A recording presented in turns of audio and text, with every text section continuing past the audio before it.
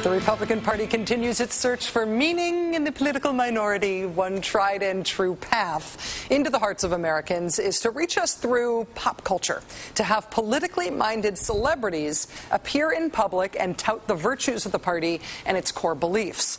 That presumably is why viewers of Fox and Friends were treated today to an appearance by the youngest Baldwin brother, Stephen Baldwin, who is an out and proud conservative Republican.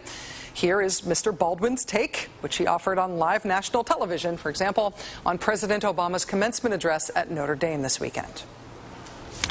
When it comes to President Obama, all I can say is, Jive talking. Youngest Baldwin brother goes on Fox News to accuse President Obama of talking jive. How long before they run him for Senate, do you think?